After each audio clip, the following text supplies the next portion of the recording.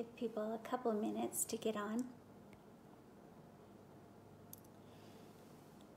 So I wanted to give a quick video update recapping our meeting with Governor Gordon on July 10th regarding our opposition of the Wyoming Department of Health's proposed rule changes, their lack of transparency, oversight, abiding by their own rules, and treatment of the public during and surrounding the public comment period.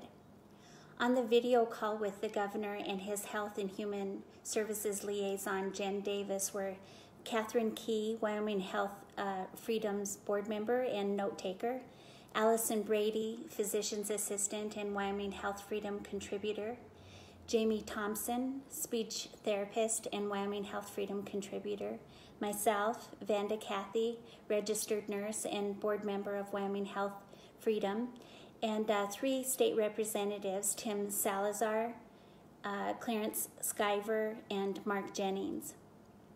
Prior to the meeting, we were able to obtain the final Department of Health document via a representative, which was presented to the governor. And this document was to include concerns and arguments presented during the public comment period on October 28th by the public. Well, we were alarmed by how our concerns were oversimplified, while the health department was able to present to him a thoughtful argument in return in support of their changes. The purpose of our meeting with him were to express a variety of those concerns that were not fairly represented. And due to time constraints, 3 main concerns were addressed. Addition of the meningococcal vaccine at age 12 and 16 to the school schedule in Chapter 3, Section 4, changes made to the medical exemption form in Chapter 3, Section 7, changes to Chapter 5 regarding the Wyoming Immunization Information System, or the vaccine reporting system. Interestingly, we learned on July 9th, the day before meeting with the governor, that the Department of Health withdrew their proposed rule changes, citing, and I quote, "In light of the current COVID-19 pandemic, in light of the current COVID-19 pandemic response, it was determined a portion of the proposed rule changes could have presented an unexpected challenge to the department's school partners," end quote. More than likely, the meningococcal piece for all school-age children in the fall. However, we believe the rule changes were withdrawn for legal reasons, in particular, changing the medical exemption form. Allison discussed this in great detail during the meeting. She made a compelling argument that the state has no business in the provider-patient relationship and the decision-making there for what is best for that child. This change would require a provider to submit the exact reason for a contraindication to the state when issuing the medical exemption form or application. By the state requiring this, it goes directly against the Wyoming Supreme Court's decision in the Jones versus State of Wyoming Department of Health statute of 2001. In review of that, this case was about a young man who was provided a medical exemption by his doctor for all of the required vaccines for school.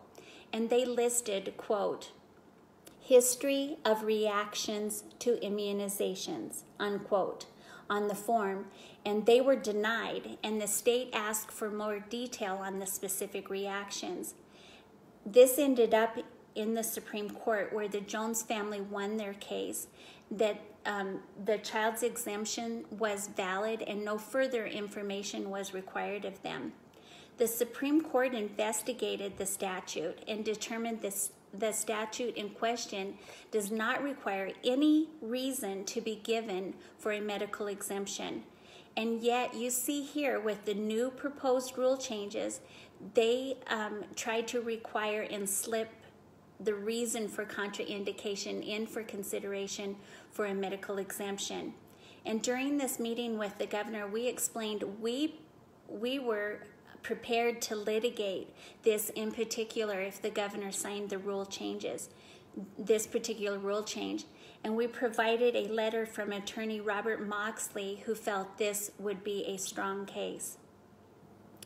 The day prior to the meeting, Allison took a wonderful put-together notebook and presented it to the governor so he would have that for his reference.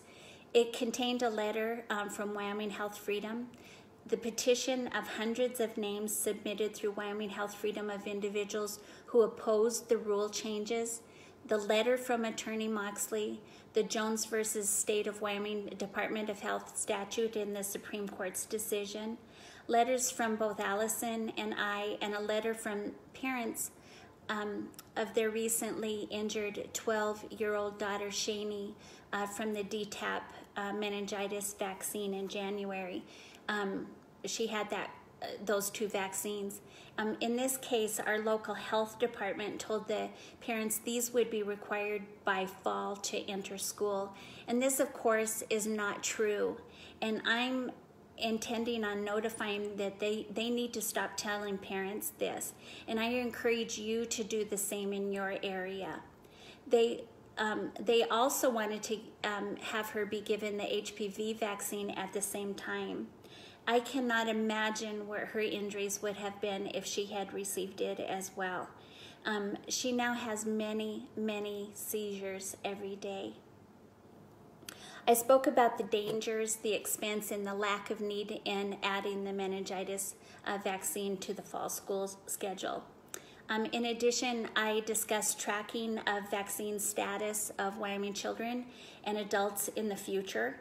And the proposed rule change would make this data automatic, storing our information just automatically, and the parents would have to opt out in a process that was set forth by the department. Even if the individual opts out of their information, this information will be stored in an aggregate database, and these are the easiest hacked and most compromised databases in the world. In fact, 15 of the largest breached databases were in aggregate format. Jamie Thompson gave the governor an excellent vaccine history lesson, including, and it had to be in a nutshell, of course, including the 1986 Childhood Vaccine Injury Act that shields doctors and vaccine manufacturers from liability, a vaccine court now paying out over $4 billion, and those were only the injuries that made it to court.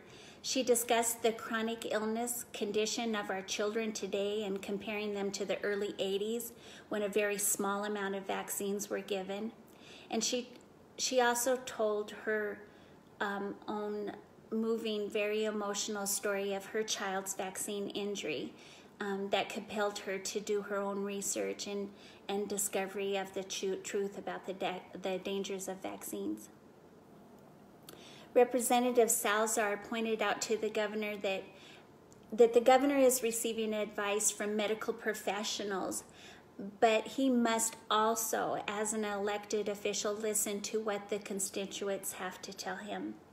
I believe he wanted to drive home the need for ways that people can opt out of vaccines, and he especially pointed out that he is on the campaign trail and he hears from many. In fact, this is one of the main topics his constituents are talking to him about, is that they will not take the COVID-19 vaccine if forced. He called it Orwellian and said that there would be civil disobedience. Representative Clarence Skyver voiced his problem with mandating vaccines in general. He said that he has 4 children injured. 3 of them are injured. The oldest has MS. His oldest son has developmental disabilities, and their youngest daughter has type 1 diabetes, and there's no diabetes in their family at all. He said all of these showed up after their kindergarten shots. Their physician, knowing this family's history, told them to not get any more shots. And luckily, their youngest son, because of this, is free of chronic disease and injury.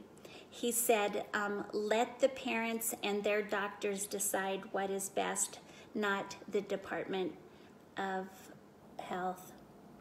Then Representative Mark Jennings spoke about their youngest grandson who met all of his milestones, but after a series of vaccines, he lost communication and digressed into autism.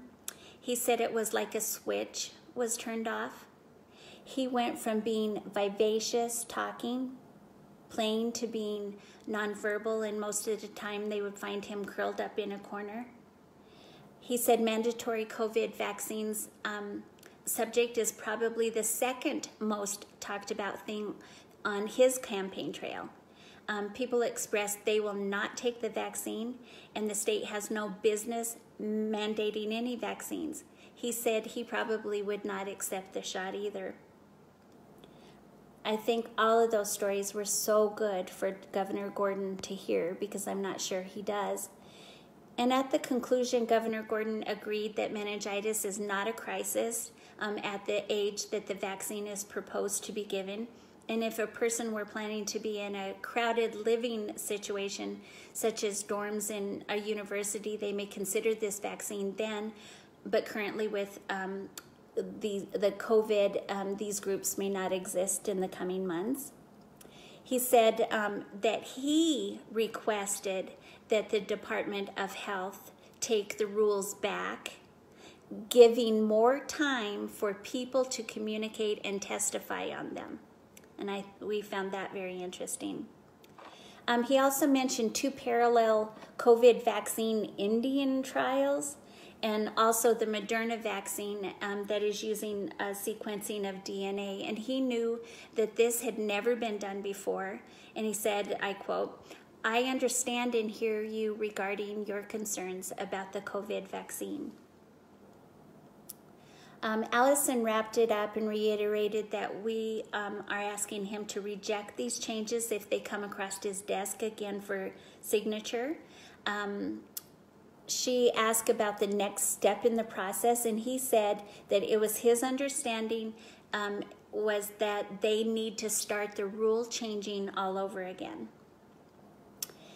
And I think it's very important to understand that earlier in the proposed rule change process,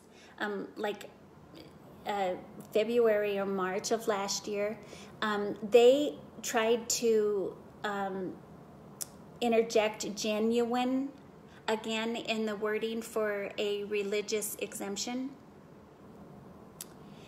And